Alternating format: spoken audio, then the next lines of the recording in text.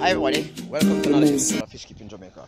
Today I'll be looking at why some fish are territorial. Now sometimes you might go to the pet shop, right? And when you go to the pet shop, you will see several nice looking fish. And you have a tank already at home and you're saying to yourself, hey, I have some of this fish at home.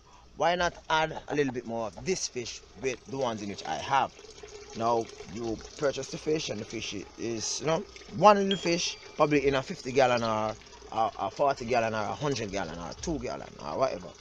One fish, baby fish or big fish, right? And when you carry home that new fish, you put it into the tank which is understocked, and you realize that the fish have become territorial. Like the fish that was there before, you have actually purchased the new fish. And you are wondering within yourself, why is this so? You're wondering within yourself, why is this so? Right? A few points is to make. One, when stuck in your aquarium, it is more easier for your fish to accept new tank mates, or should I say tank mates, when all is stuck together. Two, it will be more easier for you to stock your fish according to the region in which your fish actually originate.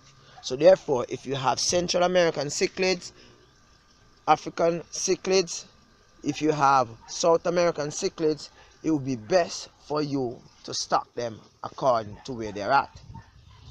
Although they are regarded as aggressive because they are cichlids, but you should know that you have different temperament in cichlids, right?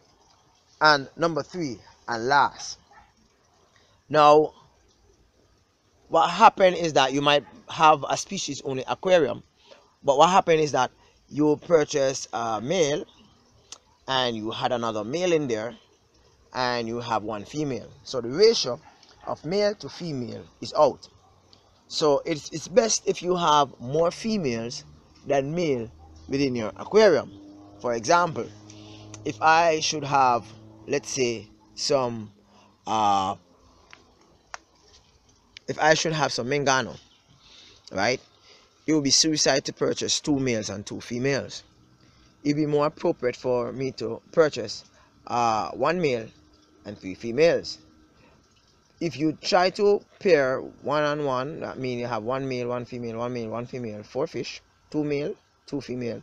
You'll eventually find one, even when you return home or whenever you look at the tank, you'll find one of the fish dead because they will fight to the death, because it is just how the animal kingdom works, right? The ratio should be set properly, just like guppies, although they don't kill them one another, but it will be more easier for you to manage the aggression within. Yes, guppies do have aggression within your aquarium if you have 1 male to every 2 or 3 female guppy. Because what happens is that 1 male, if you have 1-to-1 ratio, 1 guppy female, 1 guppy male, that 1 guppy male will chase that 1 guppy female until that female just give up and die because of stress. This is just a heads up as to why fish are territorial. Thank you very much for watching. Riley here. Bye bye. Do have an awesome week.